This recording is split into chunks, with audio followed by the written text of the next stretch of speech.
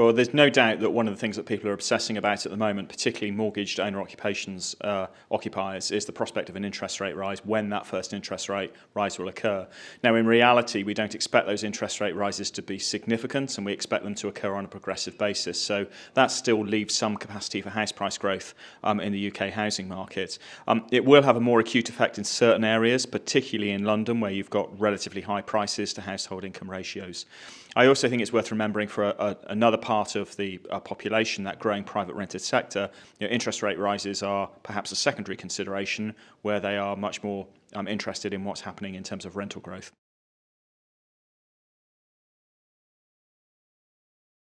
So we've seen some incredibly clear signals from the Conservative government as to the way they wish to approach housing policy, particularly with a significant drive towards house building on the back of encouraging home ownership. And that's really reflected in some of the policies that were put in place in coalition. So Help to Buy was a good example of that. But obviously they've now come in with further measures, particularly starter homes, which really nail down their desire to increase levels of owner occupation in the market. And clearly there's a space for that. It is needed. We do need to be able to get people on the housing ladder.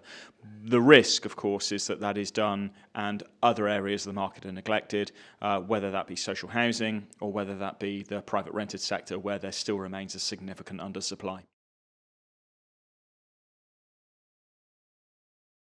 Well, I think over the period of the next 12 months, we're likely to see the London market slow a little bit further, and we're likely to see the South East, which sits quite a long way behind London in terms of price growth over the period since the market bottomed out, begin to show a degree of catch-up. It's going to take slightly longer for that to filter in a sustainable level across, for example, the markets of the Midlands and the north of England. They tend to be markets which perform much more strongly later in the cycle, and of course what you need is a strong catalyst of economic growth in those markets to drive demand. What you will see, of course, is some people just saying London has got so expensive that I'm priced out, therefore they will look at other opportunities. And I think those housing costs will play a part in the rebalancing of the UK economy more generally, and where people choose to locate, particularly younger graduates as they come out of university.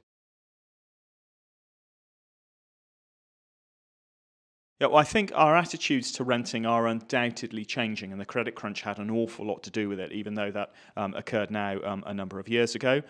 We are starting to see a group of aspirational renters who have relatively high budgets compared perhaps to the rest of the market. I suspect one of the risks we face is that everybody considers that's the normal renter, whereas in reality there are huge opportunities and huge challenges and huge demand for private rented sector accommodation amongst those people perhaps with slightly lower levels of affluence.